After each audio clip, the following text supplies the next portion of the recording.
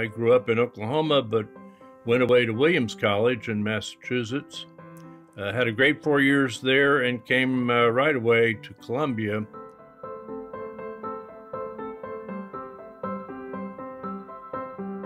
I entered a joint program there between the business school and journalism school called Media Management.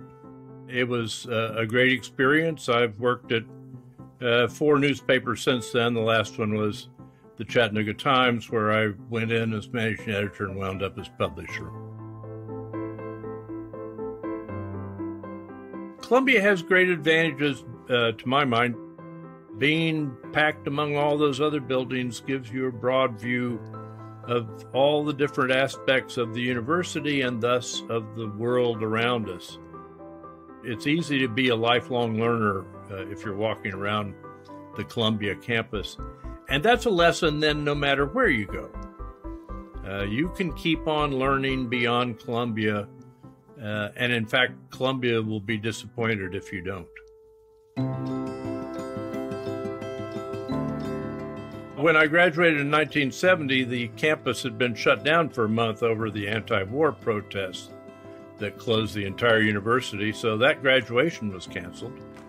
50 years later, in the middle of the pandemic, our 50th reunion was canceled because nobody could travel, obviously. This medal, for me, more than makes up for that.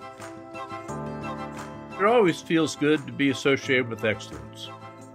So I say yes to things where I'm still going to learn and where I get inspired just being around there. Our class is still talking about having that 50th reunion maybe in the 53rd year. And who knows, it may be in Florida rather than New York, but we'll find some way to get together again.